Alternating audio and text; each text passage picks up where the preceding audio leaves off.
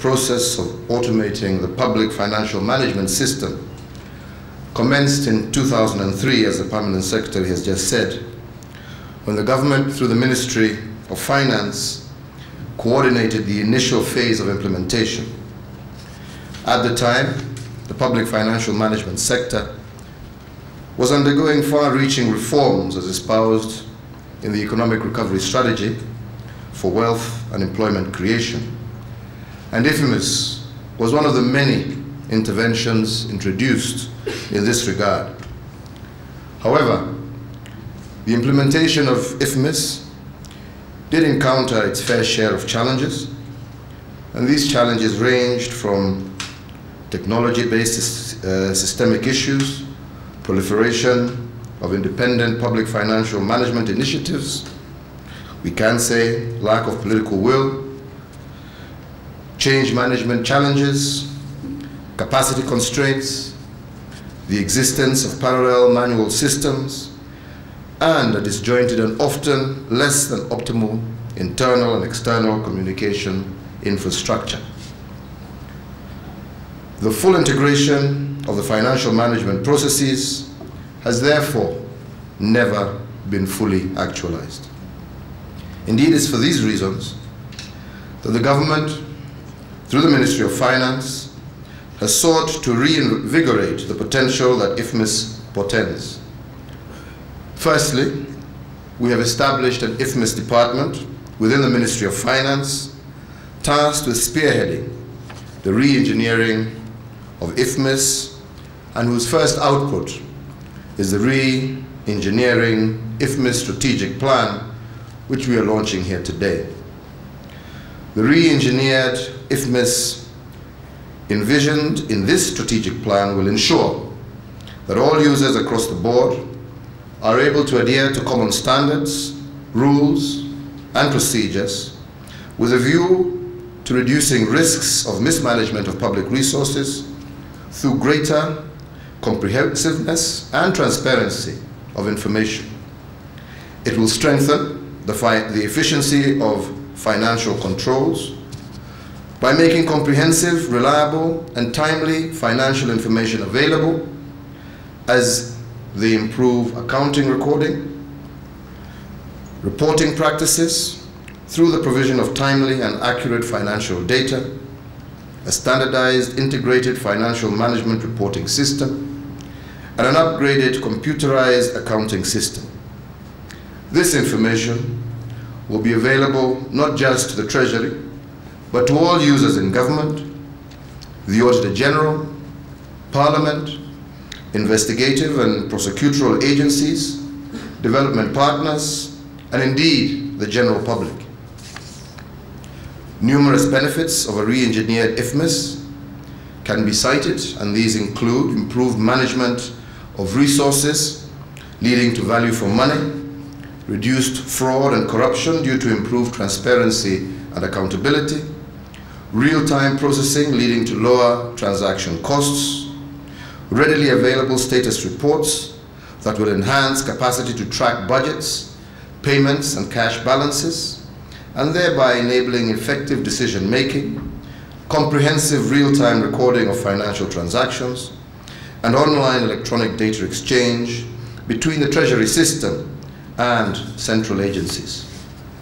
Additional benefits from the re-engineered IFMIS include an enhanced ability to monitor revenue and disbursement, and thereby inform policy commitments during the fiscal year, accurate forecasts that facilitate risk management and minimize arrears accumulation, enhanced capacity to consolidate data from spending units and compiling complete and up-to-date data for budget processes, capacity to produce relevant, standard, and accurate consolidated financial statements, thereby eliminating lags in reporting, digitalization of key government documents, ensuring financial accounting information is assembled and reported objectively, a backup and disaster recovery system to guarantee uninterrupted provision of government services, and eventually, the re-engineered IFMIS is expected to provide a platform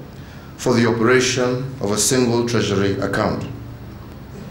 This not only plays an important role in streamlining the efficiency and effectiveness in the management of public financial resources, but will further contribute to our fight against corruption through the promotion of greater transparency of information across government institutions. The re-engineered IFMIS is envisioned as core in our public financial reforms. Ladies and gentlemen, the need for a reinvigorated IFMIS has also been necessitated so as to conform to the institutional and administrative and process review requirements of our Vision 2030 and indeed our new Constitution. As a nation, we have collectively affirmed our aspirations to become a middle-income economy through a devolved governance structure, previously unknown and hence untested in this country, and by reviewing our IFMIS objectives. At this time, the government indeed seeks to streamline the public financial management system in preparation for synchronizing to the new structures to be formed as constitutionally provided. This initiative is further buttressed by the need to consolidate and further capitalize on the full potential of IFMIS in promoting good governance and supporting anti-corruption interventions, as well as efficient and effective management systems for the utilization of public resources. You will therefore find strategic actions within this plan, proposing measures to be undertaken to conscript all the necessary modules, software requirements, communication structures, and interagency linkages necessary to transform the framework into the ideal, comprehensive, consolidated, and integrated financial management system. Through this re-engineering, the government hopes to also address the change management and communication challenges previously experienced in the pilot phase of implementation that greatly contributed to the lackluster performance of the system. The strategic plan has thus identified the political and administrative and capacity constraints that require rigorous intervention in order to secure the buy-in and ownership attributes necessary within ministries and departments to facilitate effective implementation of IFMIS and to improve the confidence of all relevant stakeholders. The IFMIS strategic plan has further identified the need to streamline existing silo-based PFM interventions into a coherent and cohesive framework as originally intended. We therefore call for the support and cooperation of the different institutions to help in meeting this core objective that is intended to not only enhance but expound on the common objectives. Ladies and gentlemen, the strategic plan that we are launching here today will therefore guide the achievement of the bold, ambitious plan that we have set. It will provide a roadmap outlining the key processes, resource requirements, and priorities necessary to achieve the set objectives within a specified time frame.